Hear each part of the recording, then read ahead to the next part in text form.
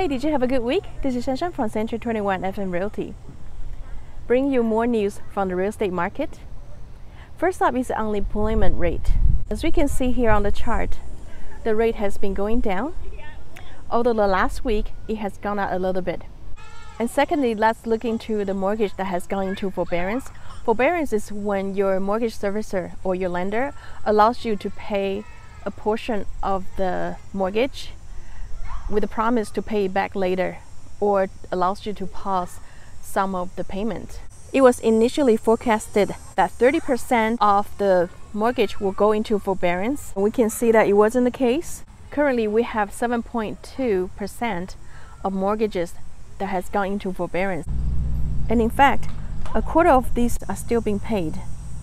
And if you do need more time, you can request with CFPB for extension up to 180 days. It was predicted that with the pandemic, we're going to have a lot of foreclosures, which is actually not true. We're experiencing record low foreclosure right now. With a low interest rate, shoppers are actually able to afford about 10% more than they could have 1 year ago. And that translates to about $32,000 in increased buying powers. Of course, if you're buying a house or if you're selling then buy another one, you can still choose to buy the same type of house that you wanted and save the money instead. Although the interest rates are low right now, it could go up, it could go down, and no one can really predict it. So it's really tricky and you cannot really time it.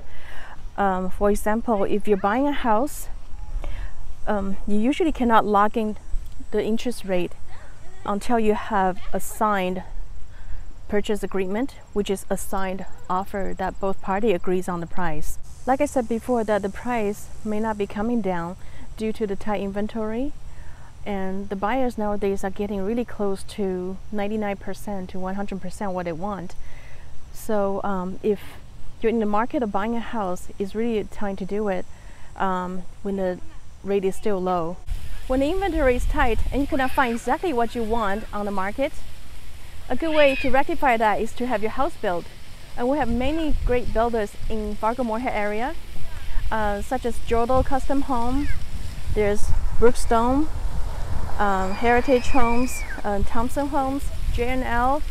These builders are more than willing to help you to get a house exactly the way that you want it. And of course, with most real estate transactions, you're going to need a realtor on your side to make sure that everything's carried out, whatever that the builder promised, and all the documentation. Was that helpful? There are lots of conflicting information out there, but that's what we're here for. I know the buying selling process could be confusing and downright stressful. That's why I'm here. Just give me a shout if you have any question or need any help. This is Shanshan from Century 21 FM Realty. Now see you soon in another video.